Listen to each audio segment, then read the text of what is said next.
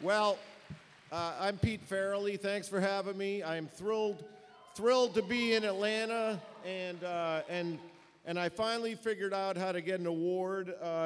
Don't have a film in the festival. That's helped. I'm going to give you a little quick talk, 20, 30 minutes, about just to get you guys revved up. You know, there's never been a better time to get in the film business than right now, because I don't know if you heard, but the economy sucks. There's no jobs. You got nothing to lose, so just go for it. You know, 10 years ago, if you came out of college and you were pretty bright, you know, there were great jobs. You could make a lot of money, .com, this com, that com. People were making, you know, piles of money, but now, you know, it's very hard, so you might as well do this and go for it. And I'll tell you something else.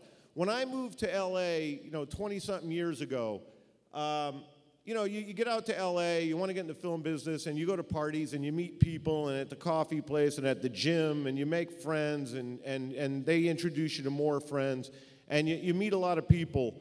And what you find, I've realized all these years later, is the guys and women who made it are the ones who just didn't leave.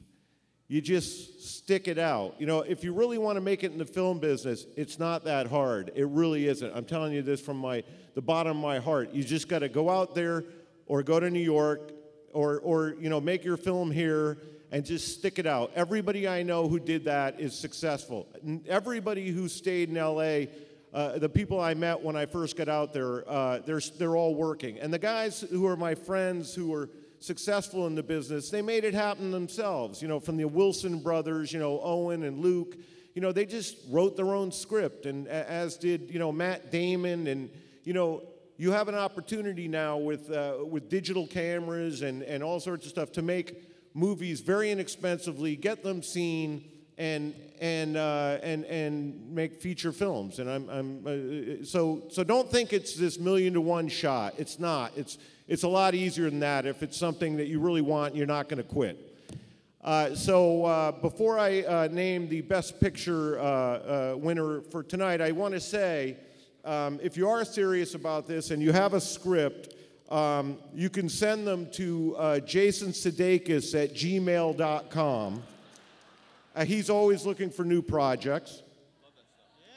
And God bless you all. Good luck.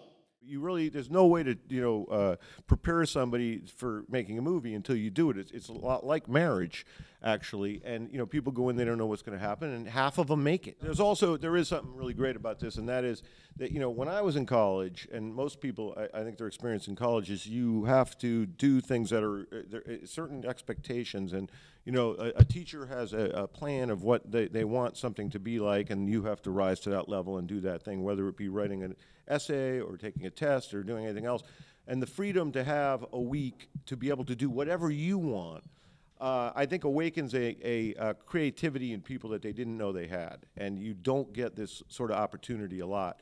And you could just see the you know, I mean, great inspiration in these shorts. They were really fantastic. It was a ball to watch. But the people who came up and who we met, you could see kind of a light had gone on, and you could tell they got the bug. You know, you just follow your heart. You do what you feel is, you know, you want to do. You know, you don't try to be someone else. I loved the Zucker brothers growing up. Those were my idols. But I didn't want to be the Zucker brothers. They were the Zucker brothers, and I didn't want to do that thing. And we had our own thing. And in fact, you know, when I first got into biz, I worked with the Zucker brothers. They were the first guys we worked with, along with Eddie Murphy. And I remember, like, you know, we weren't the same, and they didn't quite get what I was doing, and I got what they were doing, you know, but I was like, no, we got to push it this way, and they're, no, you know, so you just have to be true to yourself and hope that you're right. You know, honestly, you know, there's no point in following someone else's, you know, footprint and trying to do what they do. And hopefully you have a distinct POV, and you could create something that is new. And, you know, in fact, you know, someone asked me, well, why are there a lot of brother teams out there? And I said, well, probably because you know, when you make a studio film, you have a lot of battles, Like, you know, months of battling to keep the hair gel in Something About Mary. You know, the studio read that script and they said, not doable. That's a porno. I said, no, it's not a porno. And they're like, well, yeah, it is. You can't have semen in a movie. I said, yeah, you can. I mean, the actual, the definition of NC-17 is if there's sex for titillation, and for R, it's if there's sexual stuff for humor. And you know, so you have these battles, and you could lose those battles. And when there's two guys, you win more. Like sometimes I just to hell with it. You're okay. And my brother says, no. We're doing this. I say, yeah, you're right. We're not going to back down. Or he'll be backing down, and I'll say, no.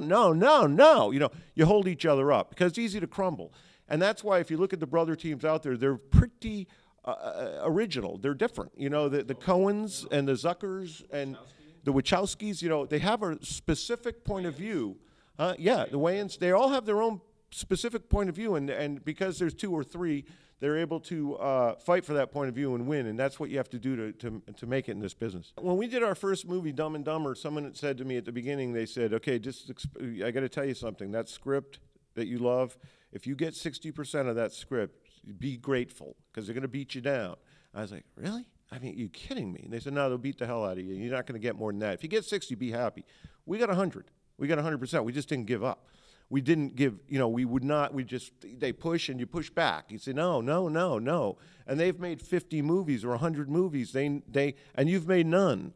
So, you know, you could come across like a little pushy, you know, jerk, but you have to fight for what you believe in, and that's what we did. I just want to thank you all for having us, too. It was really great. We've been having a great time here, but this was really fun night, and if we're here next year, we'll be back.